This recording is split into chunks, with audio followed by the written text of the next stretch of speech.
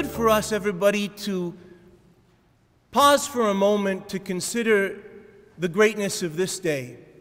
50 years ago today, Blessed Pope John XXIII convened the Second Vatican Council, which was without dispute the most significant ecclesial and religious event of the 20th century. The first session continued from today, 50 years ago, into December, and then there were 3 other sessions, respectively in the falls of 1963, 1964, and 1965. The council closed on December 8th of 1965 on the Feast of the Immaculate Conception. I want to call our memory just for a moment to that great moment when John XXIII announced the Second Vatican Council.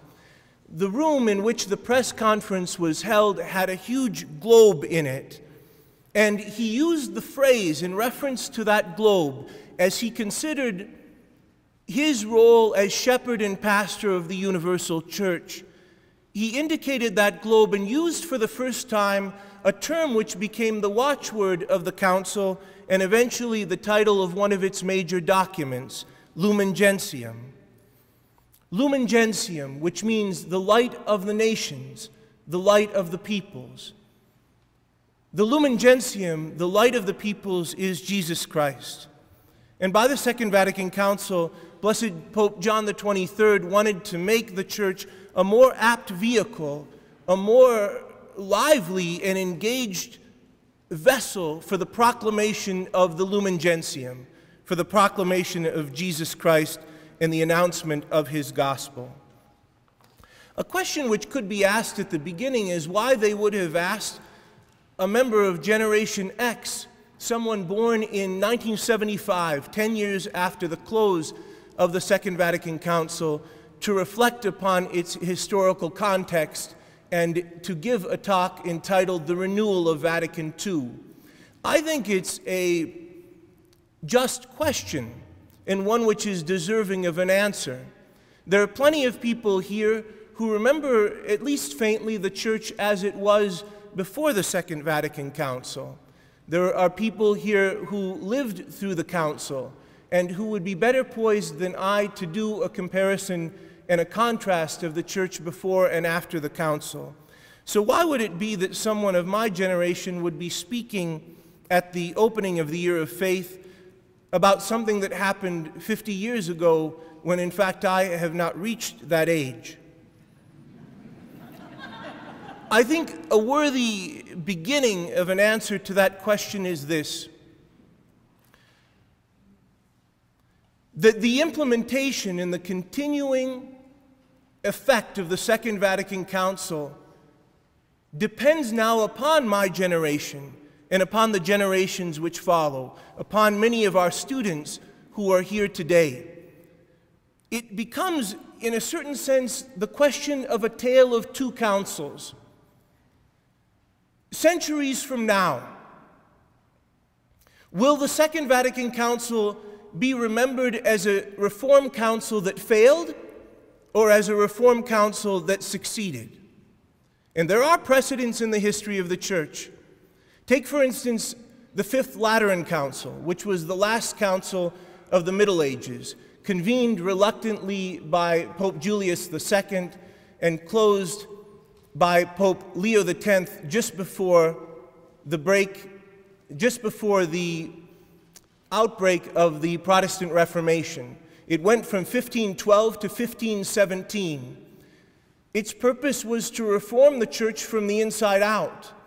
And yet its analysis, the Fifth Lateran Council's analysis of the problems of the time and the solutions which it presented, failed. And the years following the close of the Council, the years following 1517, resulted in epic fracture in the internal life of the Church. And it's a wound, in fact, that Christianity has not yet recovered from. Will the Second Vatican Council be remembered along those lines? Or rather, will the Second Vatican Council be remembered as a great reforming council, a council along the lines of something like the Council of Trent, which had an impact upon just about every aspect of Catholic life for 400 years, which released a catechism which is still in print today by at least 2 publishers and on Kindle, in which enacted a reform of the liturgy which still has manifold devotees even among people much younger than me. The question is unanswered, but I believe that it lies with subsequent generations. The baby boomer generation has done their part in terms of the implementation of Vatican II. And those of us of Generation X and those who follow my generation have much work left to do, because a council in the life of the Church is not a static moment, but a council is rather, as the bishop said, the work of the Holy Spirit, which is meant to be enlivening in the heart and the life of the Church. And so my only excuse for being up here today is that I feel as slowly, the torch of leadership in the Church passes to those of my generation and those that follow, significant questions have to be answered and first asked about what Vatican II was, is, and will be. I want to begin just by a broad consideration of what was cooking in the pot at that moment in history in 1961 and 1962. And in order to do that, I think we need to back up a little. To the end of the 1700s and the beginning of the 1800s. During that time, in the late 1700s and early 1800s, the Church was besieged by a movement, at least partly of its own making, called the Enlightenment, which also could be called modernity. I'll use the terms interchangeably. The Enlightenment was at least partly a treatment of the perennial question of the relationship between faith and reason. The drama which culminated in the Enlightenment had been unfolding at least since the trial of Galileo, and then through the writings of Immanuel Kant when he proposed religion according to pure reason, and having historical embodiment in the ravages and the revolution of the French in 1789. The Enlightenment had at its core at least 2 fundamental premises. One had to do with the human person, that all men and women possess a dignity or a value that dictates, as Immanuel Kant said, that persons should never be treated as a means to an end, but always as an end in themselves. People are not to be used by other people.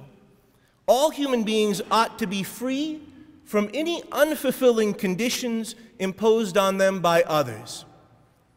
And so at least one of the premises of modernity is the sovereignty of the human person. And the other one has to do with scientific progress, that the scientific method is meant to be the point of contact between human beings and the world and the society in which they are born. That the way that we come to understand the world in a true and accurate way is through science and the scientific method. And this is true not only in terms of overcoming, it's true not only in terms of overcoming the limitations that are imposed upon people by the material world. In other words, we need to obliterate time and space. We need air travel and modern dental care, but also in terms of society. That science means social liberation as well as liberation from the limitations of the material world. The Enlightenment or modernity had actually arisen, it didn't just fall out of space. It arose out of that long 1,000-year period of the Middle Ages, with various movements like the humanism of people like Erasmus and St. Thomas More, the philosophical nominalism of people like Roger Bacon and Peter Abelard, the Copernican Revolution, which noted that for all the world it looks to us like the sun is moving through the sky, but actually that's a function of the rotation of the earth. And finally, the Protestant Reformation, which introduced for the first time into the West significant religious pluralism, which resulted by necessity almost in the secularization of culture and politics. The church had to engage with this because the Enlightenment and modernity brought about massive and sweeping changes in the way that people lived and in the way that they encountered and thought about the world. There were many things in those four movements that I talked about from the Middle Ages, in humanism, in philosophical nominalism, not so much that. Let's say in humanism, in the Copernican Revolution, and in the Protestant Reformation, there were aspects of each of those movements which had a Christian flavor or feel to them. And yet, the church had to ask itself the question of how it engaged with all of these massive shifts and changes in such a way that the errors which were being brought forth by the teachings of the Enlightenment philosophers and the people who were proponents of modernity, how that could happen in such a way that the church wouldn't lose its ability to preach the gospel. That was particularly difficult because some of the main proponents of the Enlightenment found the church and the hierarchy of the church and the doctrines of the church as the primary enemies against progress and against modernity. And so, when the church first had historical contact with the Enlightenment, the picture was not pretty at all. It was the French Revolution.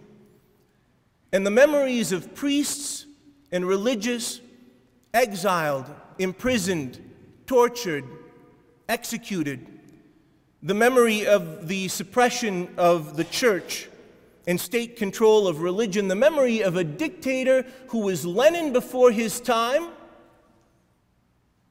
weighed heavily upon the memory of the church. This cascaded into other political movements throughout Europe and revolutions and discord, which caused great anguish in the hierarchy.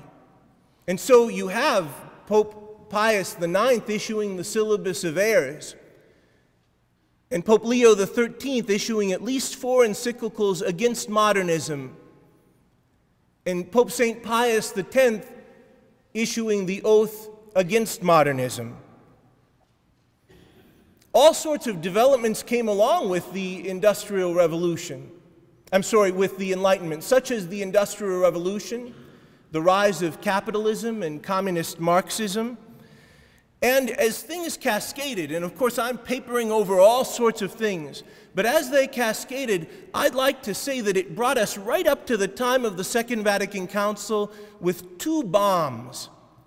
One was the atomic bomb, which represented, in a certain sense, the overriding achievement of the mastery of man over nature. And the other bomb was the birth control pill, which represented the use of technology to serve in a way which had never been conceived of before the Enlightenment notion of liberty or freedom, the ability to overcome the fertility of the human body, which had been a great constriction upon humanity from the beginning. And so in the 1950s, you have a theologian called Hans Urs von Balthasar who writes a book called he called it the Raising the Bastions, R-A-Z-I-N-G, tearing down the bastions. It was a clarion call, amidst many other voices in the church, that the church needed to engage the modern world in a new way, that it needed to stop crouching behind the walls of the fortress that it had built, out of the pain and suffering and the sheer shock of having Western culture, which it had been so fundamental in forming, fundamentally turn against it wholesale. And so too, Blessed John the 23rd, who convened the council, said that the purpose of the Second Vatican Council would be to throw open the windows of the church so that the church could see out and the people could see in. Now, he said, John the 23rd said that the council was meant to transmit the doctrine of the church, I'm quoting, pure and integral, without any attenuation or distortion. In other words, the purpose of the council wasn't to change any of the teachings of the church or even to engage in in-depth doctrinal treatment, but rather to say that the substance of faith is one thing and the way it's presented is another, and that the church found itself in a moment of crisis, perhaps a moment of crisis which perdures to this day, in which modern women and men have decided that they've heard the message of the gospel of Jesus Christ and they've had done with it. That they have no interest in this God of the heavy thumbs, in a church filled with cranky old men who would fussily brood over people's freedom. And that the church needed a new way to speak into a reality of people who thought that they had already heard the gospel, found that there was nothing in it for them, and had rejected it wholesale. And so the council was convened to proclaim or to announce the Lumen Gentium, the light to the nations, Jesus Christ and his saving promises in a new way so that the modern world could hear it again. The culture which cascaded out of the Enlightenment, the culture that comes to us from Luther and Descartes and Kant and Jefferson and Marx, is in some ways like any other culture. Well, yes, it has a penchant in it which turns the heart away from God, but also, just like every other era in the history of humankind, the culture which arises out of the Enlightenment is evangelically ambiguous. There are aspects in it which are ripe for the gospel, and other aspects which are filled with hostility to the teachings of Christ. And the Vatican Council was an engagement with that, an attempt to sort through those things such that the church would have a clearer and more effective voice speaking into the culture. In the late 90s, Margaret Steinfels, the editor of the journal Commonweal, convened a symposium, not much different from our symposium, to take up the question of the relevance of modernity and the church. And one of the invited speakers was Cardinal Francis George, the Archbishop of Chicago. Cardinal George is pretty smart. In any case, he said that the Second Vatican Council was a limited accommodation to modernity in non-essentials for the purpose of evangelization. I'll say it again. He said that the Second Vatican Council was meant to be a limited accommodation to modernity in non-essentials for the purpose of evangelization. And he says in a different place that the Second Vatican Council is meant to be a missionary council, a council which renews the church's impetus to preach the gospel to the nations, to the Lumen Gentium, or of the Lumen Gentium to the nations. And there's a story about Karl Barth, who was probably the greatest Protestant theologian of the 20th century. He was invited to the sessions of the Second Vatican Council and was deeply touched by that invitation. Toward the end of the council, he said, and this is Karl Barth, who early in his career was significantly anti-Catholic. He said toward the end of the council, if there is anywhere in the world in which the Holy Spirit is operating, it's in this council. But then he said this to Pope Paul VI. He said, "Your Holiness,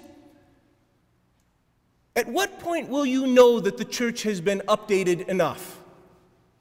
It's an interesting question, because it's a question a little bit with a sting in its tail. Holiness, when will you know? The word that the Italians used is aggiornamento, which means updating. When will you know that the church has been sufficiently updated? Because the difficulty or the danger is this. Now, he didn't say this. This is me talking now. The difficulty or the danger is that a council, which is meant to proclaim the gospel in a new way, cannot take the modern world or any culture or society as the norm to conform itself to, but rather the gospel always has to be a leaven in its time and place. And that's a question which leads us to our next topic, which has to do with hermeneutics. Hermeneutics is the study of interpretation of things. And so, how do we, in a broad and arching way, because there are smarter people than me who are going to talk about the meat and potatoes this afternoon, but how in a broad and arching way are we able to interpret the Second Vatican Council? Because when you think back again upon John the 23rd with that big globe, using the phrase Lumen Gentium for the first time, we recall that his stated purpose was to find a new way for the church to preach the gospel into the modern era. But there is a question of hermeneutics, because the council has not been widely conceived of in this way. Rather, it's been broadly conceived of as an attempt to modernize the church. You see the distinction that I'm making between modernizing the church on one hand, in other words, conforming the gospel to the modern world, and on the other hand, finding new ways to proclaim or to announce the gospel into the world, which is a different movement. In other words, grappling with the reality of the Enlightenment and modernity and what it meant. And so there was a crucible of faith which the council needed to deal with in terms of what modernity was and what the church could speak to in its eternal way in this new reality. A hermeneutic of reform, or a hermeneutic of continuity, a way to understand and interpret the council as a continuation of the 21 councils which went before, as a deepening and a revitalizing of the teaching of the church through the centuries, a hermeneutic of continuity and a hermeneutic of reform, in which non-essential elements would be aggiornamento, brought up to date, such that the gospel could be more effectively preached.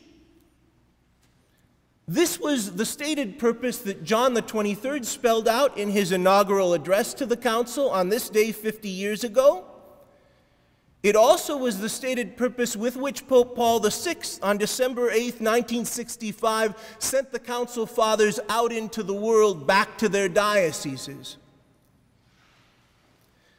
But that hasn't been the full interpretation of the Council, or even the most commonplace one, either by conservatives or by liberals in the years since. There's a story of a priest from Chicago who was studying at the North American College in Rome at the time of the Second Vatican Council. And he was involved in all the excitement. He was picking up theologians at the airport. He was watching the great procession of the bishops into St. Peter's Basilica. He was drinking coffee with people like Congar and Ronner and de Lubac and listening to their speeches. And then at the very end, he heard that great address by Pope Paul VI, sending the bishops back out into their dioceses as great missionaries of the faith for a new era. And then he said, I got ordained a priest and I went back home and I discovered butterfly chasubles. And he said, I didn't know what happened. I didn't remember anything from Sacrosanctum Concilium about butterfly chasubles. But all sorts of people, all sorts of things that happen, and I don't bring up butterfly chasubles to poke fun at anything or anybody. I bring it up to call to mind in all of your minds some of the battles and discussions and the contentious issues which all of us as Catholics have had to wrestle through in the years since the Council. An idea arose that it was the right thing to follow not the texts of the Council themselves, but rather what was called the spirit of the Council. By the way, this has a great deal to do with the modern way of seeing things. Modernity, the whole philosophy and impetus behind the Enlightenment, is all about the passing away of an old order and the bringing of a new order. The French Revolution sneered at what they call the ancien régime, the old regime. And a new world order was meant to be brought about. So you can't really blame, in a certain sense, modern people for looking at an event so cosmic in its scope like the Second Vatican Council and seeing it not as a continuation of the Church's teaching through the ages, but a passing away of an old dying order and the bringing forward of a new life-giving order. In this light, the texts of the Vatican Council, the constitutions and the declarations, came to be seen as power struggles between liberals and conservatives, with one side winning passage of this little text here, such that the other side could win passage of this text on the other side of the page. Something like Cardinal Ottaviani versus Cardinal Bea. And this whole idea is identified as the hermeneutics of rupture, or the hermeneutics of discontinuity. And the Council came to be seen in that way by the popular mind, partly in response to the vicissitudes of our media culture. There was a Redemptorist priest in Rome at the time, writing under the pseudonym Xavier Rin, who sent missives back to the States interpreting the Council in just this way. And the foreign press corps during the 60s preoccupied themselves primarily with two events, the Vietnam War and the Second Vatican Council, because what was happening in Rome was seen as a gigantic political bonanza, a great extravaganza of the struggle between the old order and the new order. And so in this sense, in the reading of the texts of the Second Vatican Council, anytime you see a continuity of deeper theological principles that conform with past teachings, they're to be seen as compromises aimed at getting votes for all the new ideas in the documents. And so what we're supposed to do is interpret things according to the spirit of the Council, not according to what the Council actually said. There was somebody who was at the Council called Joseph Ratzinger. You've heard of him, I think. There was a moment at the end of the Council when a great journal was formed called Concilium. And on its editorial board were all of the great voices, Congar, Schillebeeckx, Kuhn, de Lubac, Rahner, von Balthasar, Ratzinger. But at a certain point, de Lubac, Ratzinger, and von Balthasar broke away from the editorial board of Concilium, and formed instead a journal called Communio. And it's interesting, Ratzinger at that point wrote an essay explaining his reasons for leaving Concilium. He gives 3 reasons, and I'll only touch upon one. He says, the thing that you don't want to do is perpetuate the spirit of a council. And in fact, the mission statement of Concilium says that it wants to do just that, to perpetuate the spirit of the council.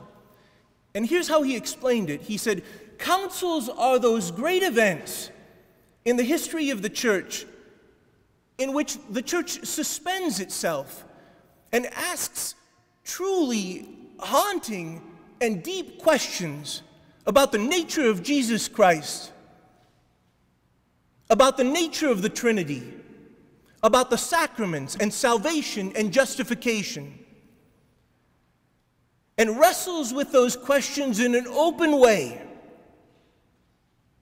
and then, resolving those questions, turns back with great relief to the everyday work of the church, which is proclaiming the gospel. Ratzinger said the last thing you want to do is to keep the church in that state of suspense in which everything is up for grabs.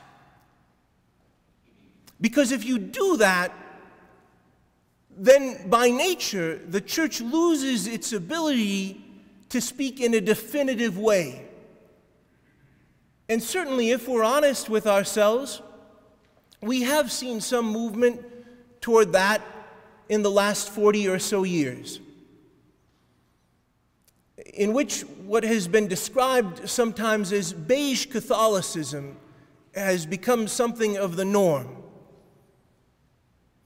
One of my teachers in graduate school, Monsignor Robert Sokolowski, is one of the great minds regarding philosophy and phenomenology in this country.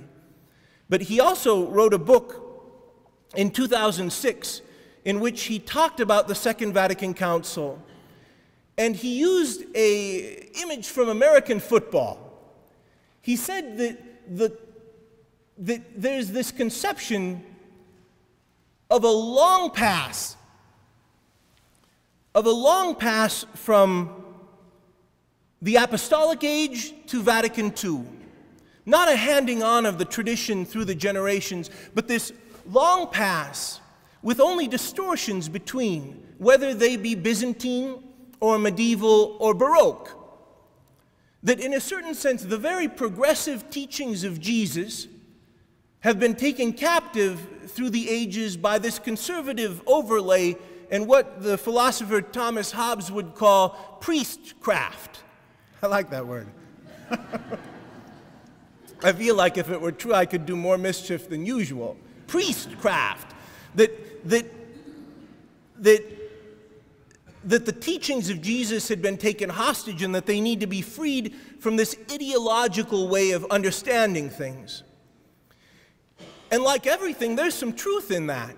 There was definitely an ideology, a conservative ideology, which was animating the work of the church in response to the Enlightenment,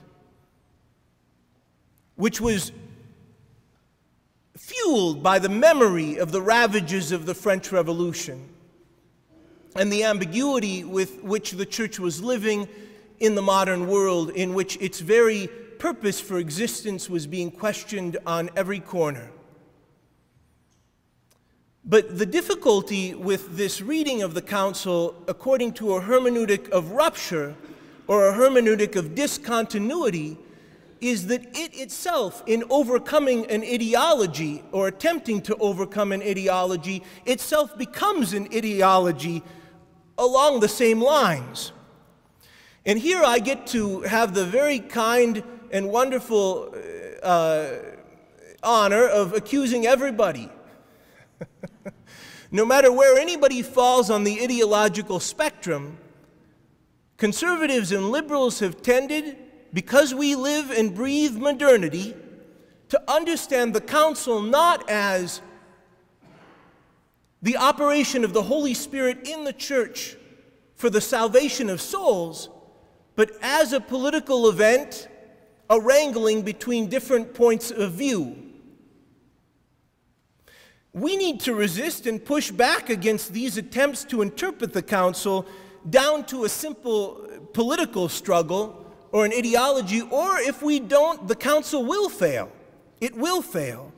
Because the Second Vatican Council's purpose is the same as the purpose of every council: to lead believers more deeply into the contents and the requirements of faith, hope, and love.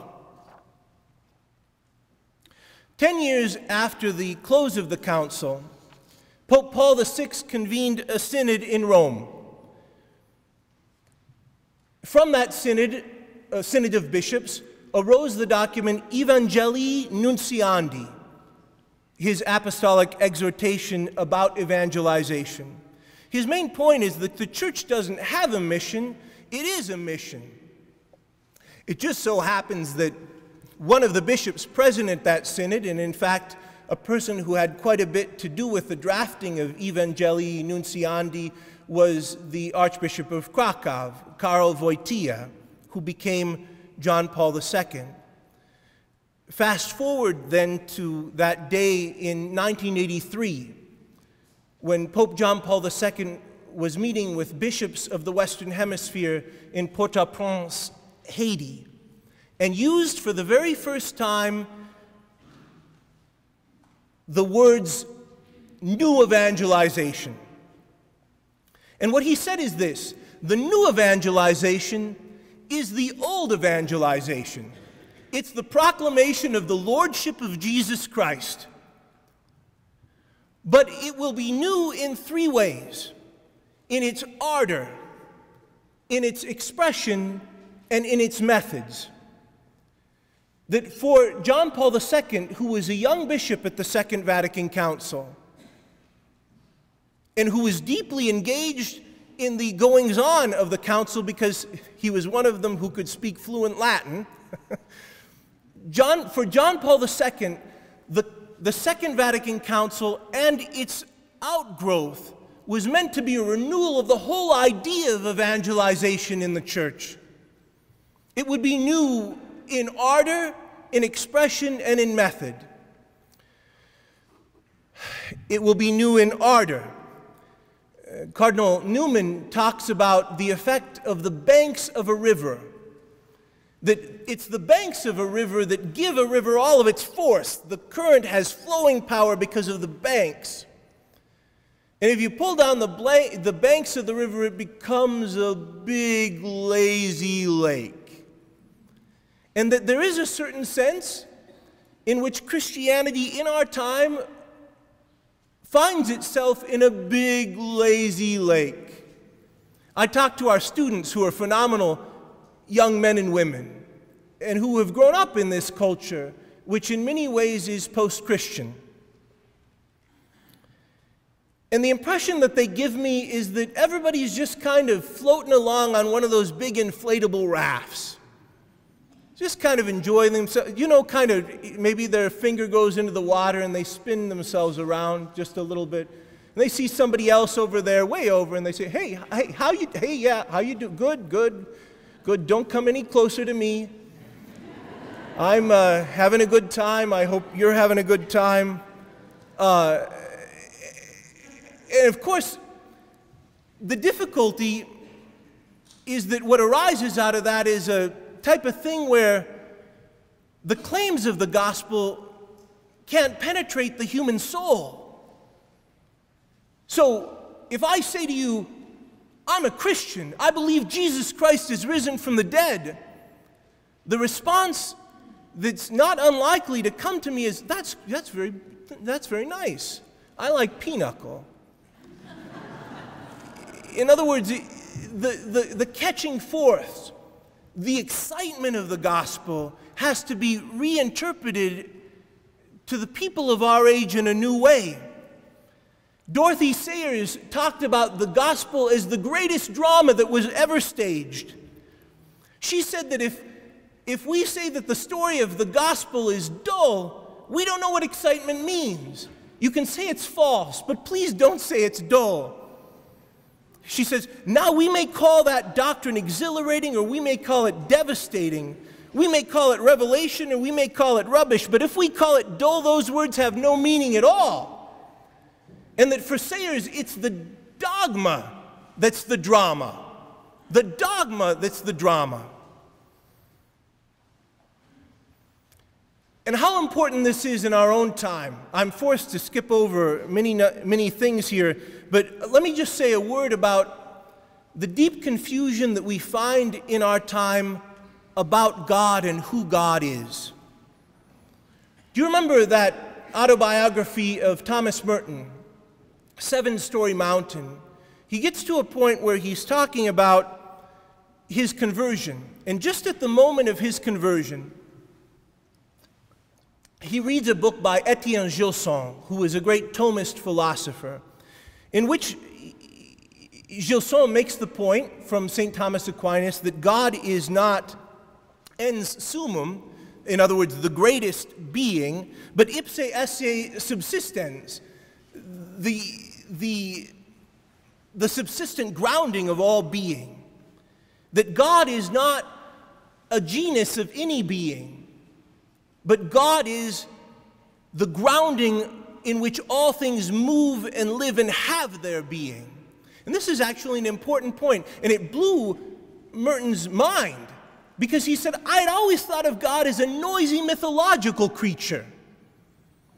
And you can see that if God is understood as he is in our modern culture as a result of the Enlightenment and partly as a result of the ineffectiveness of the preaching of the faith, if God is conceived of as the highest being instead of the grounding of all being, he is necessarily in competition with us, fussily brooding over our freedom, God of the heavy thumbs, trying to extinguish our freedom. And it's a very small step from there to someone like Jean-Paul Sartre, who says that if God exists, I am not free. Or to Feuerbach, who is the father of modern atheism and the great inspiration to Karl Marx, who said saying no to God means saying yes to man. How very different from this is the Christian understanding of God. Think of the burning bush that Moses approaches, and he sees that it's burning, but it's not consumed. It's burning, he says, but it's not consumed.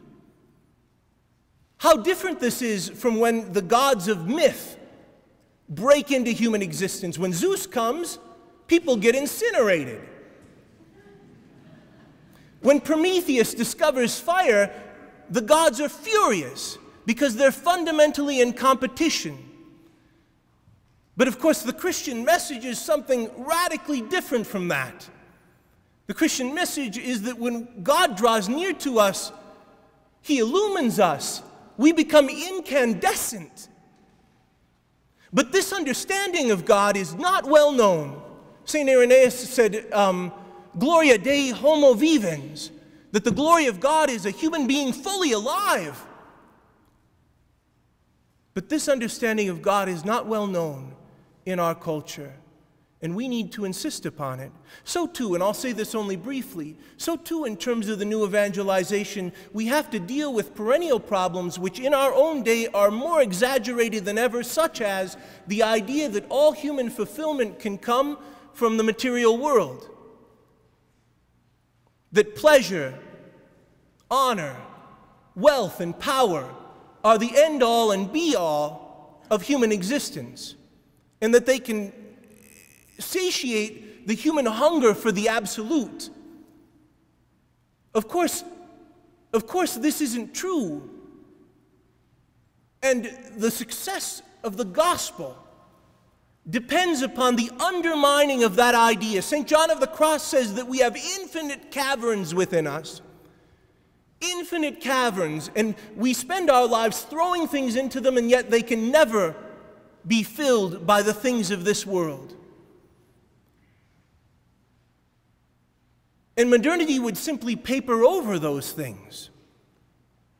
And so the new evangelization needs to insist upon simple principles in respect to the last thing that I just said. Remember that St. Augustine said, our hearts are restless, Lord, and our hearts are restless, and they will not rest until they rest in you.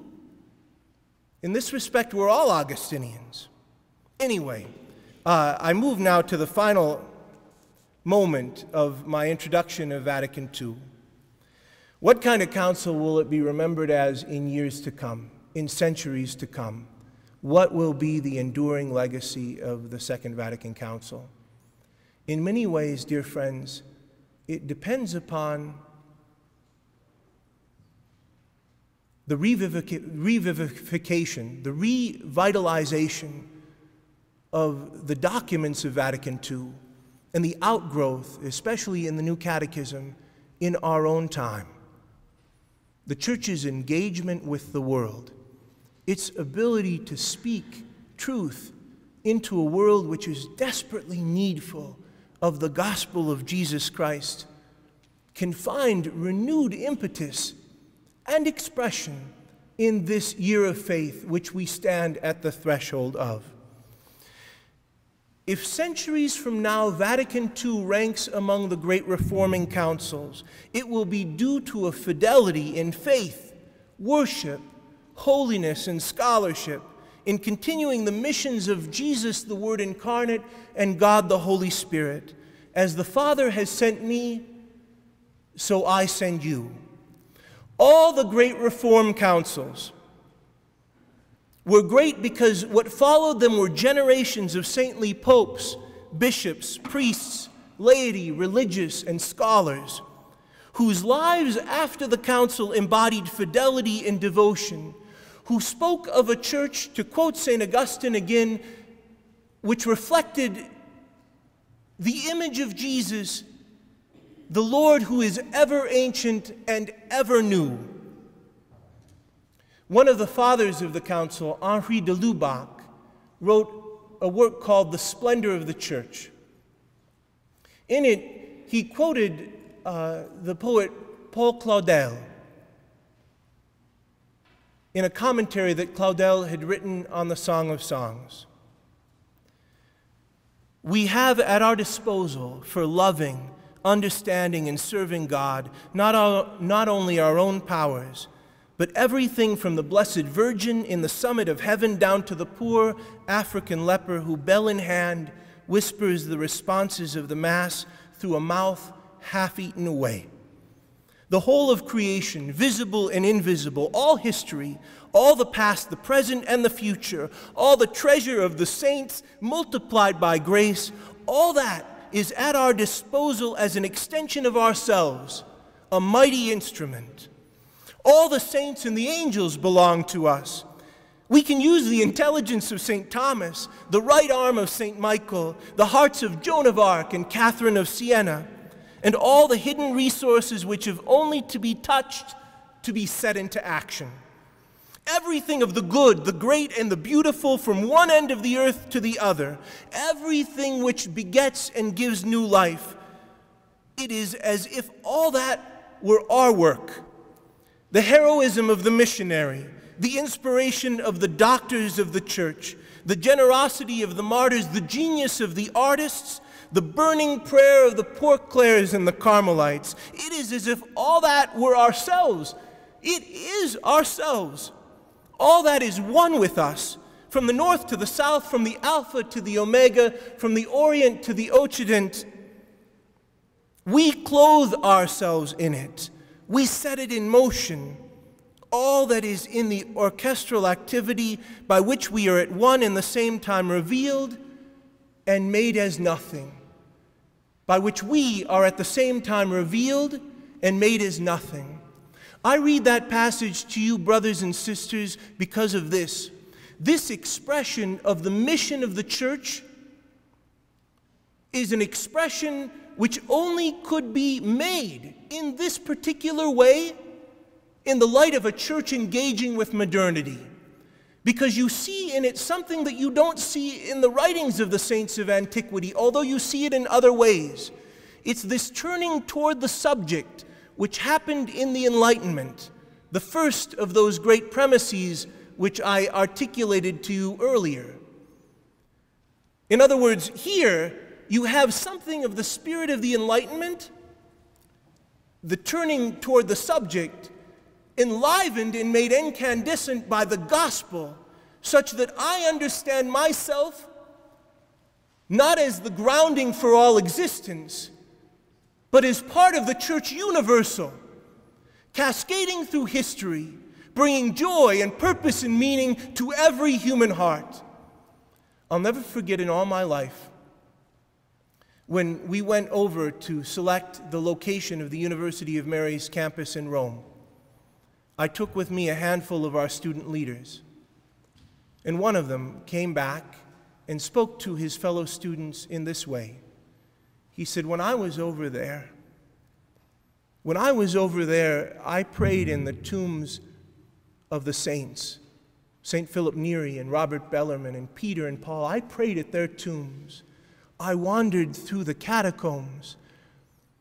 I stood inside the Colosseum, and I could hear there, almost echoing as though from the marble, the cries of our ancestors in faith and their singing as they faced their death.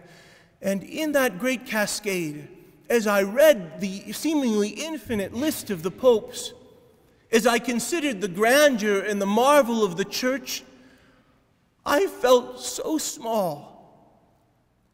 And yet, at the same time, I felt as though my life could make a difference. I felt so small, and yet I felt at the same time as if my life could make a difference. I would submit to you, my brothers and sisters, that that's the way that evangelism can and should unfold in our modern time. That as we overcome the ravages of the ego, which cause people to catapult toward unhappiness and dissatisfaction and a kind of drunken stupor in which pleasure no longer has any meaning, we can speak into that in a new way with the gospel of Jesus Christ. We can bring the gospel to life with a whole different type of ardor through the use of new methods and expressions, but it's the timeless gospel that we preach. It is not some new iteration. It is the message of the church for all ages. Holiness. Holiness is the great fruit which the Council Fathers desired to come from the work of the Second Vatican Council. Holiness, union and friendship with God, is the only way that this council, which we are the inheritors of, will be remembered in the ages to come. Our Bishop, David Kagan, has written a pastoral letter for the Year of Faith, I Call You Friends, about this very topic. When we speak of Jesus Christ as the Lumen Gentium, as the light to the nations and the light to all peoples, he is also, and at the same time, a light to each of us. And here the simplicity and the beauty of the message of Jesus Christ comes tumbling down in a way which is so simple and clear. Jesus Christ cares about each of us. He wants to be a part of our lives. He thinks about us all the time. And when we close our eyes in death, we shall open them again to see his face. Thanks for listening, everyone.